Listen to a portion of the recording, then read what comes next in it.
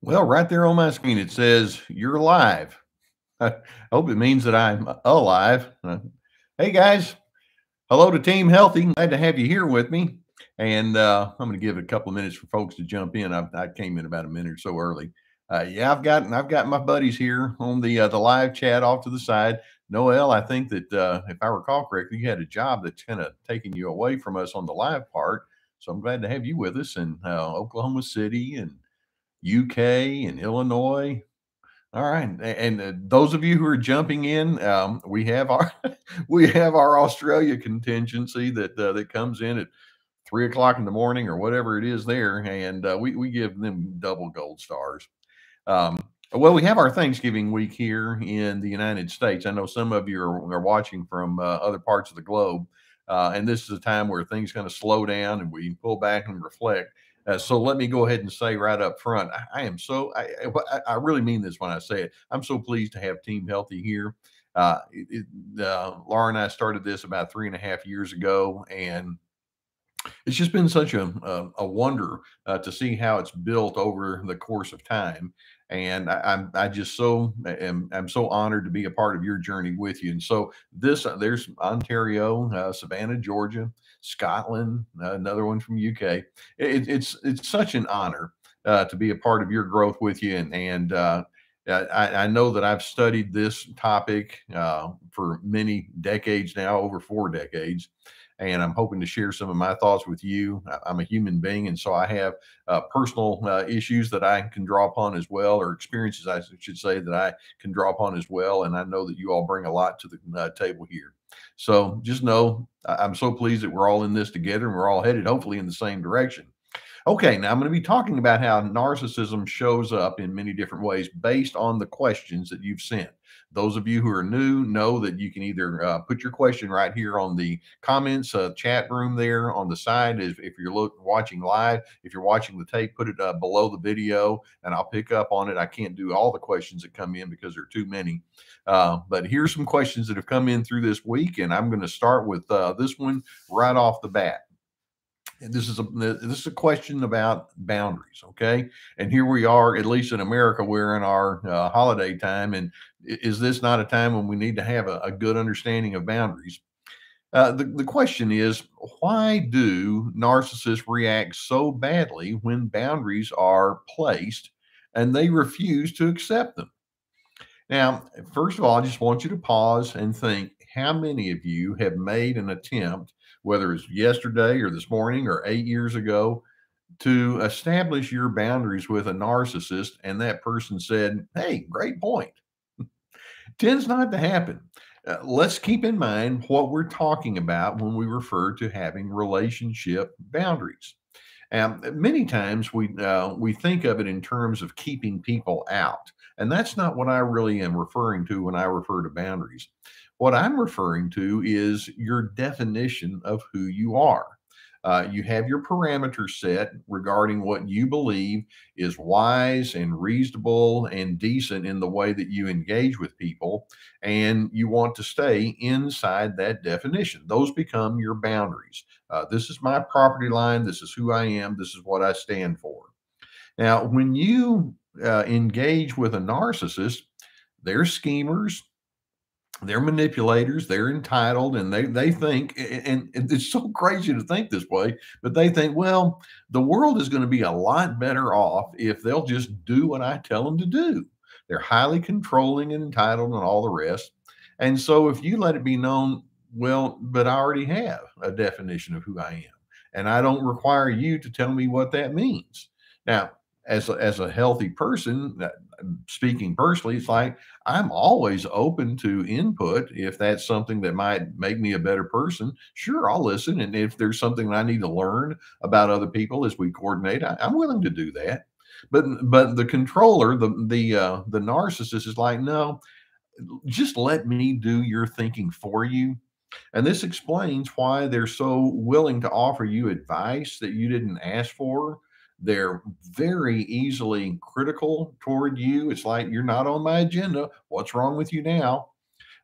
They have a very thin skinned reaction if you say something that doesn't go according.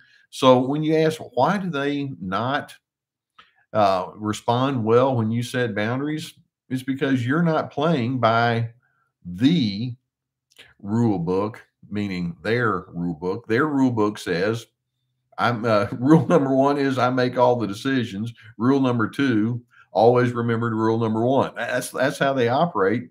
And you're just attempting to apply normalcy, reasonableness, and little things like this that we're talking about is just another illustration. There's so many ways that narcissism shows up, and they're very unhealthy and very illogical kind of individuals. Somewhere in the near future, I've already recorded it, but I'm going to have a video about the absurdity, the obliviousness that they operate with, and this would be an illustration of that. But basically, the reason they don't like your boundaries is because it's your way of saying you're not in charge of me, and that's not that's that's not a bad thing at all to say, and for them that they can't celebrate your uniqueness, the diversity that you represent scares them. They don't know what to do with you. Now, another one, and this takes it a little bit further than just stepping over boundaries. This person asked, "Well, why do abusive people with narcissistic traits want to destroy the lives of those that they were supposed to love and cherish, especially in divorce and financial settlements, and then they walk away with no shame?" Now, well, when she says that they're supposed to love and cherish, I'm making the assumption this person is drawing upon the wedding vows. I'm going to love, honor, and cherish, that. And so they give that promise, that declaration. It's and yet whenever things don't go their way, rather than sitting down and kind of like with that a person that just doesn't respect your boundaries, rather than sitting down and saying, well, let's talk about it and let's see if we can find a meeting of the minds. Narcissists have an underdeveloped conscience. They claim to have a sense of right and wrong, and some of them may have a very moralistic or authoritarian or some sort of a better than thou attitude that they project. But really, when it comes down to it, their conscience is not that strong. They are tied down by black and white thinking. Their strategy for engaging with people is to elevate their own fragile egos by diminishing you. And when you think about that just a little bit, it's like that doesn't work. The crazy thing is when I have spoken with people with this strong narcissistic bent, inevitably I find that they had in their background people who were overbearing and bossy and very pushy in their opinions. Sometimes that narcissist was that person's golden child or flying monkey. Many times that narcissist was on the receiving end of the condescension of other individuals. But instead of them growing up thinking, looking back, that wasn't a very good strategy. And that wasn't a wise way for me to come up, because basically anything that has to do with abuse and harshness means that they've been exposed to lots of shame and condescension. You'd like to think that they could look back and say, I can do better than that. Instead, many narcissists, with their all or nothing black and white thinking, have virtually no true introspective skills. And so they think, well, the way that I win is to be every bit as condescending towards others as others have proved to be towards me and the rest of the world. And then if I can be the same way, I win. And so here you were in a marriage and they promised to love and honor. What they didn't say was, as long as you fit my mold. They forgot to put that segment in. And so they have an underdeveloped conscience. They have a strategy that says, because of my fragile ego, which they won't admit, I build myself at other people's expense. And the crazy thing is, this is such a highly predictable pattern. I mean, how many people have I talked about who have this same kind of thing? And so I'm sorry that you had to go through this in a marriage with somebody who made that vow and promised with you. And I'll just say it straight up, but then they proved to be a bald-faced liar. And that's the way they are. Truth is expedient to a narcissist. We have what we refer to as alternate reality. They operate with their own alternate reality. In other words, they make things up as they go along. And it happens in marriage, it happens in businesses or social settings or organizations. They can set themselves up front to look like a nice person, but over time it's like, ooh, there's a whole lot of scheming going on and a whole lot of entitlement going on that you didn't reveal right up front. And that's the way it works. Okay. Next question. This person says, Dr. C, it would be interesting to hear you talk about levels of narcissism. It's not all or nothing with people, right? So, how do we discern the line between those who are self centered, but, you know, well, actually, I've mentioned this before, but it's been a while since we've talked about this on the live feed, so it bears repeating. Narcissism, in my estimation, and the estimation of many people in my profession, is in fact a pattern on a spectrum. We have what we refer to as the narcissistic personality disorder, or one of my heroes in the theoretical realm was Eric Fromm, Fromm, and he's the theoretician that came up with the term malignant narcissism. About 5% or so of the population. Some will say three, some will say six, but around 5% of the population are malignant narcissists. They're way down there on that far end of the spectrum. High control, very self centered, entitlement, need for superiority, just a willingness to crush people. And so, why don't we just say that top 5% is the worst and it's kind of you don't want to deal with? Well, what about the 95% in front of that?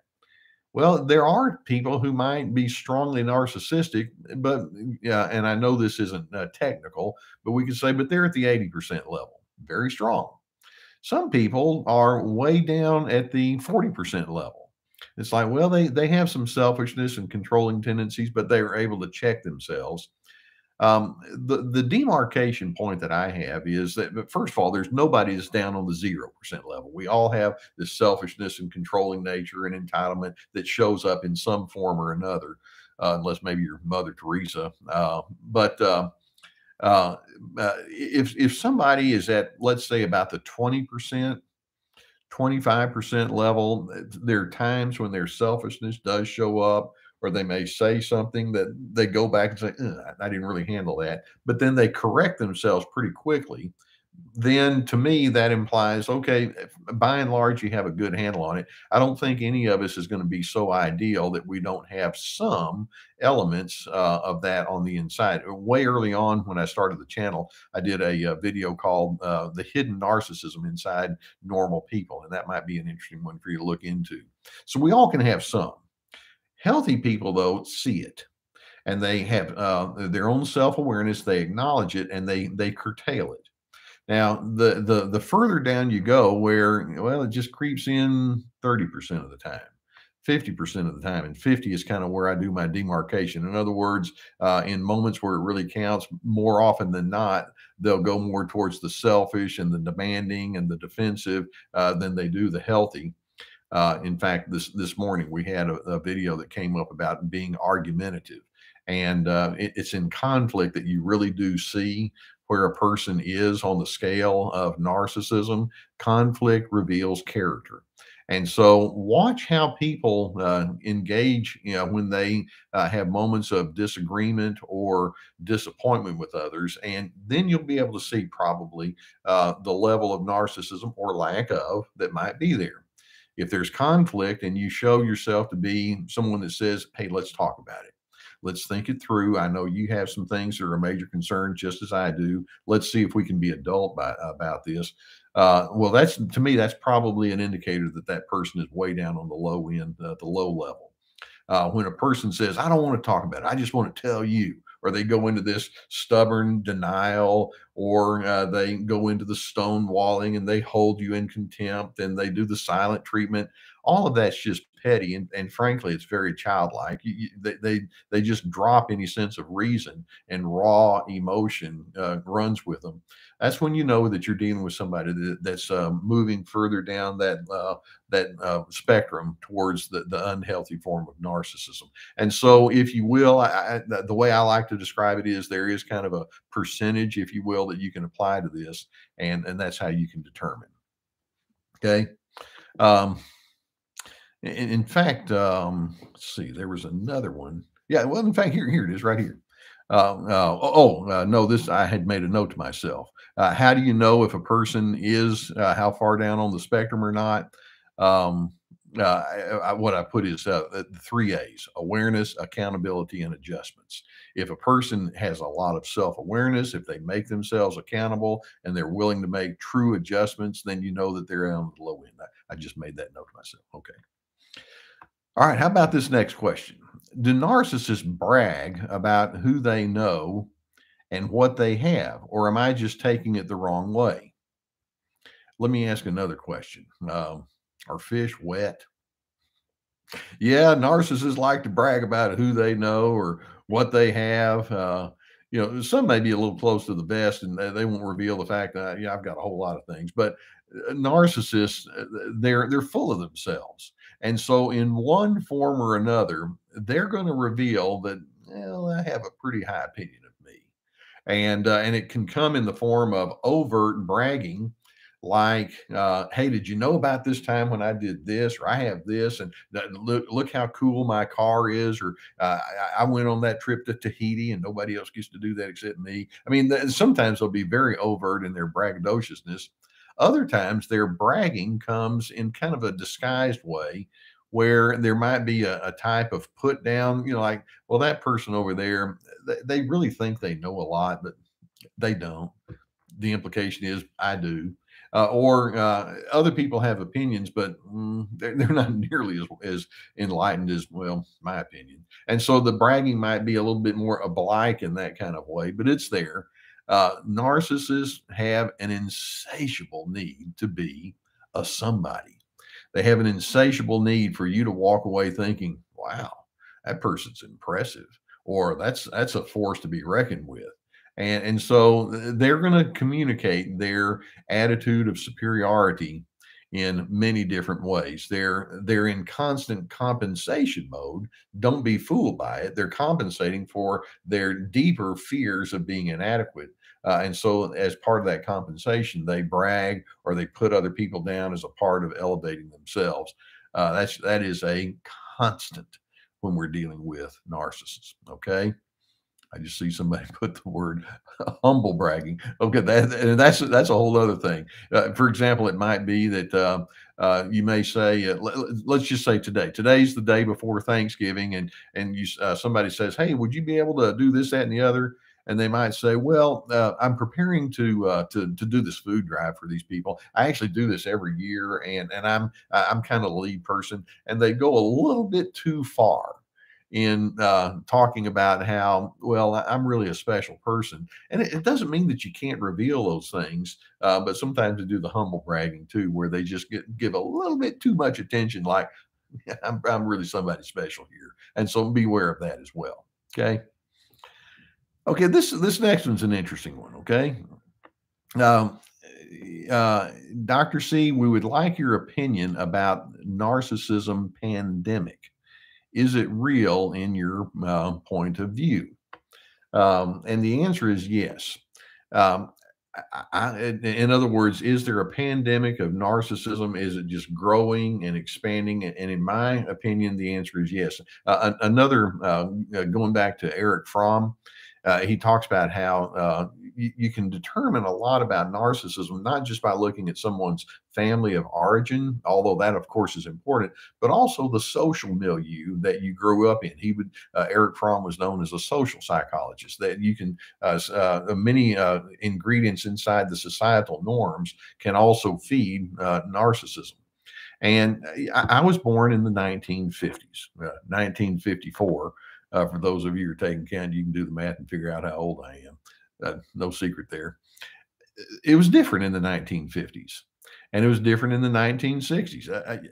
I actually grew up saying stuff like, yes, ma'am, no, sir. I didn't say no, sir, too much. I usually said yes, sir, a lot. But you opened the door for someone else, and you were taught manners, and you sat down at the table, and you had a family dinner, And it was a simpler time. And I'm not saying that we were ideal back then because we had our points, but but there was more of a courtesy that was a part of our social milieu back in the 50s and 60s. And then as each year has gone by, we can, or excuse me, each decade has gone by, we can see that some of that's been breaking down. And this I need to express me, which is fine, became so much of a dominant force that I think it has been exaggerated. And we have a lot of people now who when was the last time you heard a kid say thank you or yes sir or yes ma'am? And this is a funny story. I have a niece who's now, or grandniece who's now, I guess Hannah's 15. She was about 3, and at the time we had a swimming pool in our backyard, and I asked her something, and she looked at me and said, "Yes, ma'am." And I looked at my niece, her mother, and she said, "Well, we don't have the ma'am and sir part down." I thought, well, I'm impressed that she said yes, ma'am to me, because she was learning very early on that you need to be courteous. And it seemed out of place, which is kind of sad. And she, by the way, she and her younger sister is 13, are still that way. Unfortunately, there's more and more of a me mentality, instant gratification. The internet, I think, has played a large role in something like that. And so, is there a pandemic? Is there something that's growing worldwide? I think the answer is yes. There's more of the sense of gimme, gimme, gimme, and as a result, when somebody like a parent or let's say a person at work or social says, "Hey, let's rein this in," the these days the natural response is, "You're stepping on my rights." And it's like, no, I'm just asking that we be responsible with each other. It's like, yeah, who cares about that? So I do think there's some of that going on. I have a sneaking suspicion that some of you would agree. I'm some of you are as old as I am, so you know what I'm talking about. Okay. This next one, Dr. Carter, how do you know if someone is getting to know you in a healthy way versus gaining information? In other words, data gathering is the way I put it. And this person goes on to say, I was raised by a narcissistic father and married a narcissist. He was so friendly and seemingly caring, but it changed immediately after marriage. After 18 and a half years, I asked him to leave, and his true colors became even more clear. But even with therapy, I'm not sure how to discern genuine interest or you being mined for information. That's a really intriguing question because I know that so many of you have that same one. How do I know if somebody shows an interest that it's the real deal or not? Um, and I think it was very recent. I did one about being duped, and I've got some other issues or videos coming up about that and narcissists being schemers. Part of narcissism, in fact, this is in the official definition of it, is they have the ability to make good first impressions. And so they can come across as pleasant and friendly and capable and competent. And it's not like they're just kind of falling all over themselves, although some of them, they just, they don't leave a whole lot to the imagination. But much of the problem of narcissism is its hidden nature in the upfront sense. And so it's the old the ultimate form of manipulation they have is their capacity for counterfeiting. So the question is, how do you know that you're not just being played with a data gatherer versus them really wanting to know you? At first, it requires time. And sometimes the narcissism, I've had people say, well, it didn't really come out for several years and then it showed up. But one huge thing that I watch for that tells me if a person is probably of a low narcissistic bent is when they ask me about who I am, it's not just fact gathering. What did you do this weekend? Or what did your sister say about this? Things like that. But healthy individuals want to know your essence, and typically they make comments about your essence. Means your being, your inner spirit, your inner sense of identity. For example, let's suppose that I say something like, I'm not going to see my sister for the holidays. I have a sister. I probably will see her though over the holidays. But let's say, well, I'm not going to see my sister over the holidays. And someone may pick up and say, I can tell that that is something that you're frustrated by. And if I say, well, we have different extended family obligations, and so it's not going to happen, but we're going to catch up with each other sometime afterward.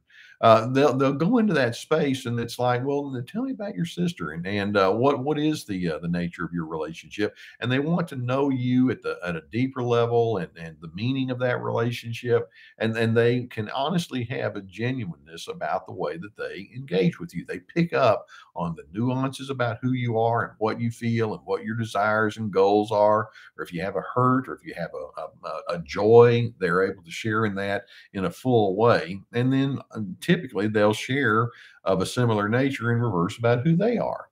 Now, I'm not going to say that it's a foolproof kind of thing, because sometimes narcissists in their disguise can try to show themselves as that, but typically most don't. They don't like to go down into that deeper level of exploration. So watch and see if they're interested in not just what you do and what you believe and what your experiences are, but watch and see if they actually appreciate the essence of who you are, and they like to go into that space with you and park there for a while. I typically like that when I hear it from somebody. Okay. Another question. This one said, and this one's a really interesting one. I wonder how siblings that grew up in the same home with the same parents become so different. My parents were both narcissists. They've passed. I found out about narcissistic abuse after my mother passed. I believe my two sisters are narcissists, and I've been no contact with them since 2 years after my mother died, which was about 14 years ago. So, in other words, she hadn't seen her sisters in about 12 years. How the heck did I not turn into a narcissist? I realized what real love was when I had my son. Okay, that last sentence, I wanted to make sure I got that in. I realized what real love is. Um, I did a video a while back called A New Way to Define Narcissism. And that new way is narcissism is defined by the absence of love. Many people have grown up where love was just a word, but it didn't really have the meaning that it needs to. Narcissists do not know how to love. They don't know how to make attachments. And it's interesting.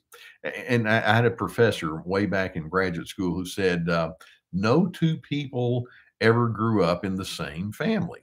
And that's important for you to realize. Um, if you're, let's say, the middle of three children, well, you've always had an older sibling and a younger sibling. That older sibling has never had an older sibling.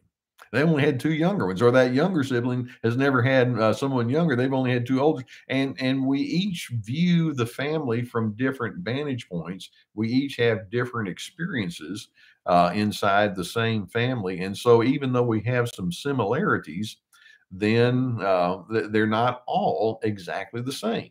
In addition, each sibling can have different exposures to teachers or coaches or outside influences, or the mother of a friend, or the kind of people that they hang out with, and different influences come along. And so some people can have the advantage of having encountered people who say, hey, we can do better than that selfish stuff that might be on the inside of your family, and it makes an imprint. Uh, I remember one woman talking with me, this is a while back, who, as a teenager, her mother was friends with a lady who would come over to their house fairly often, and the mother was cold and uncaring. But she said, every single time that friend came over, she was so warm and engaging, and she talked with me in a very meaningful, at least to me, ways at age 14 or 15. And she just got inside my head. Well, that's wonderful. And so you ask the question, how is it that this one person didn't become narcissistic, but the other did? It's like, well, actually, when you break it down, there typically are some other or differing kinds of experiences, even though you grew up in the same family, you didn't have the exact same dynamics. And then, in addition, even though you grew up in the same family, many times family members have different designations. You're the scapegoat, you're the golden child, you're the one. What was your name? We forget about you. You're the lost child. I mean, so we each have different experiences like that, which explains how when we get beyond that, then different things begin to show up in the adult years. Okay. Um, the essence, the key is when she says, I realized what real love was when I had my son. I'm hoping that those of us here on Team Healthy, that we can look at it and say, I really do want to know what the essence of love is, and I want to live into that, and all the different meanings of what that is. By the way, you've heard me talk about my video courses. I'm working on one right now. It's called Ready Set Connect. It'll probably come out sometime next spring, but I'm going to be talking about the healthy ingredients and how to connect well and what you have to bring from the inside out. And it's possible for you to make those adjustments. Some people, even though they didn't have the greatest start, they enter into their adult years and they figure it out. Okay. All right. Another question. What do you call it when your narcissistic husband makes a statement that is vague or perhaps not logical? And then when I ask for clarification about what he means, he basically just repeats what he already said and then walks away. I've become aware of this as a tactic that he uses to try to get me to follow him around and pursue the issue further. But if I do that, it inevitably ends up being a conversation where I get slammed with a bunch of condescending comments and he walks away with a smug look on his face. By the way, that's called the gotcha game. Narcissists, going back to that thing about this, that other person that said, I learned what real love is. Narcissists don't know what love is. And part of love is that you show a patience, you have an honor, you're not a scoreboarder, you don't really turn conversations into competitions. Clearly, your husband has no conception of love. Instead, what he's saying is, I'm accountable to no one. So in this lady's case, when she says, hey, we need to talk, and then he just gives these vague or repetitive or non-answer answers and then expects you to keep on. It's like, wait a minute. I've been down that road too many times. I'm not biting from here on out. And so part of our emphasis on Surviving Narcissism channel is to let it be known, I see it. I know what your tactics are. And every single time now that you throw those tactics in front of me, I'm going to remind myself I have choices. And I can choose to jump in there and play your game with you, which is the following you around the house and saying, please, please, let's not have any disagreements. Or I can choose to say, if that's where you are, I'm pulling back. We have what we call the gray rock technique, which is I'm just going to go bland and I'm going to accept, okay, we don't have a lot of depth and I'll just answer you in very simplistic kind of way since you don't want to go any further than that. And then you just go from there. For a narcissist to be open and being willing to talk with you about personal matters, they interpret that as giving up power. You would interpret that as coordinating. But it's like, no, they like to be in the power position, which is a part of their compensation for their fear of powerlessness. Okay. Now, this next question kind of gives a little bit of a different kind of an angle.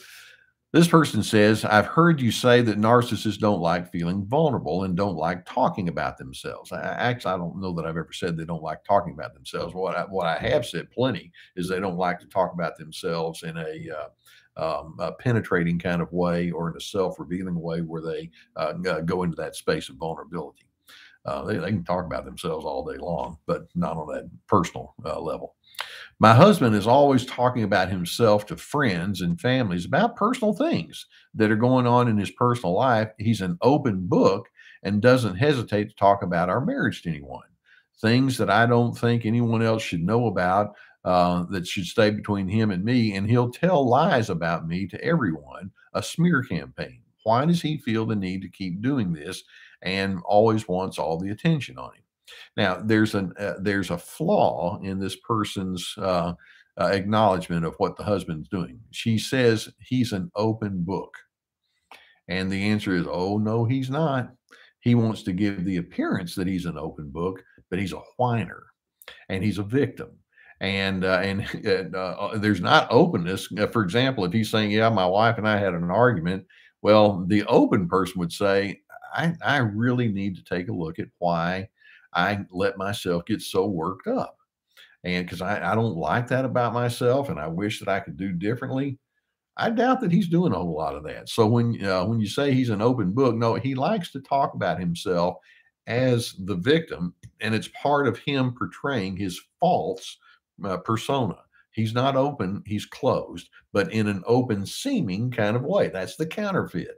It's so important for you to realize that when I say narcissism shows up in so many different ways, they can present themselves as being the most open person you ever met. In fact, sometimes they'll say, "Oh, you'll never meet anybody that's more open than me." And when you hear that, it's like, okay, that's a red flag. Now, why do you have to tout that? Or I'm so trustworthy. It's like, why do you have to tell me that too?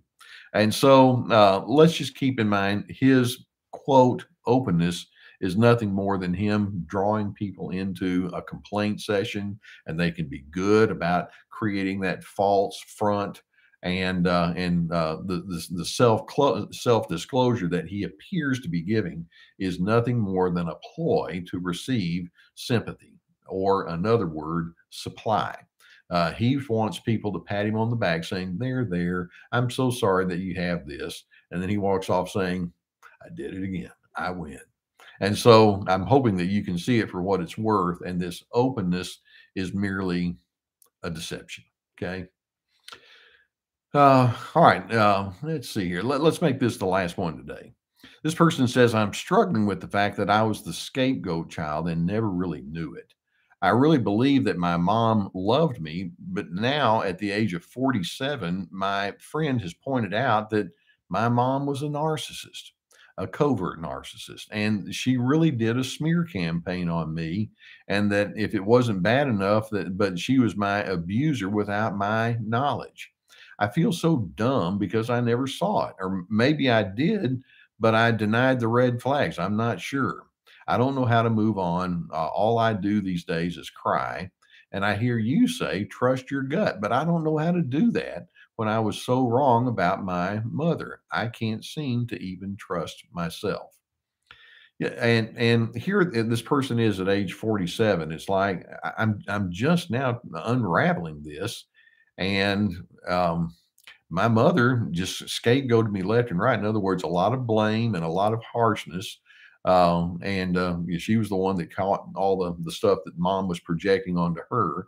A lot of gaslighting. Sometimes you just don't know what you don't know. And it takes a lot of experience for the other style of thinking and doing life to eventually show up. Now, this woman says she's 47. I tell folks, I used to say in my counseling office when I had my practice, uh, your best thinking doesn't even begin till you hit 40. Sometimes you have a couple of decades inside your adult years before you begin knowing how to pull things together and interpret things in ways that you might have done otherwise. And you separate yourself off from that more dependent style, and you become your own more adult, middle-aged, independent thinker. And so here she is at 47, and it's like, I don't know how to trust myself. By the way, when I say trust your gut, I can almost guarantee that this woman had moments where mom was being harsh, and she thought to herself, I don't like the sound of this. Okay, that's your gut speaking. Or the mother was being demanding, and she thought to herself, why would I fall in line with her when she's so bossy? That's your gut speaking. And so when I say trust your gut, it's like listen to what your uncomfortable emotions are telling you. And I'm sure in her case, it's like she heard the message instead. Well, your emotions mean nothing to me. They're invalid. You're invalid. And so when you hear that over and over and over, then you finally just collapse and say, okay, okay. But your gut is speaking. And so what I'm hoping is you can learn the meaning of things like anger. It's tied to your self preservation. or fear. That implies that you feel that there's an unsafeness there. And as you learn how to listen to what your emotions are telling you, in fact, I had a video on that, listening to the pain that is involved or that's going on when you are with a narcissist or something to that effect. Listen to what your pain is saying, and then if you need somebody, in her case, a therapist, then I strongly encourage that you take somebody up on that so they can help you retranslate what you used to believe to be one way, and over time you can learn how to have different kinds of interpretations. Just because you're 47 years old doesn't mean that you're too late to the game or to the table. It just means, okay, I've got a lot of experience to draw from and I can learn new things. Today is the first day to the rest of my life, and I am going to learn how to listen to myself a lot better. So, okay, we're down on time here today. Here at the Carter house, we got a little Thanksgiving preparation. I think my wife's going to send me to the grocery store for some stuff. You know how that works. Uh, I'm glad to do it. We're going to be doing some cooking. Here in the U.S., we have our Thanksgiving tomorrow. I want to say I'm thankful to you, Team Healthy, for who you are and for, like I say, letting me be in a part of your journey with you. I hope you have a good, meaningful weekend. Those of you who are outside of the U.S., I hope that you have a good time where you are. We're coming up on the holiday seasons, and it's a time for us to have a reflection about what we know to be wise and best in those boundaries we've been talking about today. So stay strong, stay with Team Healthy. We're all trying to move in the same direction. So next week is the beginning of December. I'll see you then. And between now and then, I hope that things go well for you. And again, thanks for letting me be on your journey with you. See you next time. Bye.